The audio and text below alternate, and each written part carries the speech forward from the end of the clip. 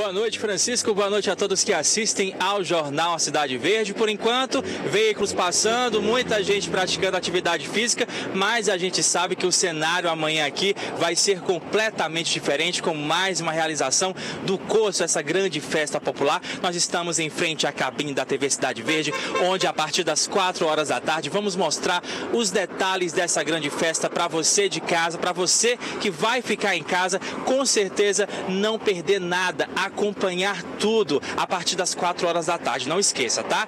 E olha só, quem chegou hoje no aeroporto de Teresina foi muito bem recepcionado com as majestades do carnaval e também com a trupe carnavalesca. O Egídio Brito esteve lá hoje à tarde e vai mostrar como foi essa folia pra gente.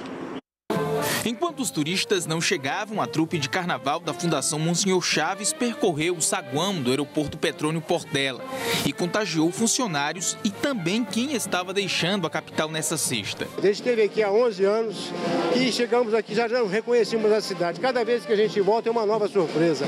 O que não muda e que permanece é a hospitalidade desse povo generoso, um povo acolhedor, que deixa a gente assim com o coração transbordando de alegria. O Rafael, que seguia para Brasília, resolveu tirar uma foto para registrar o animado momento.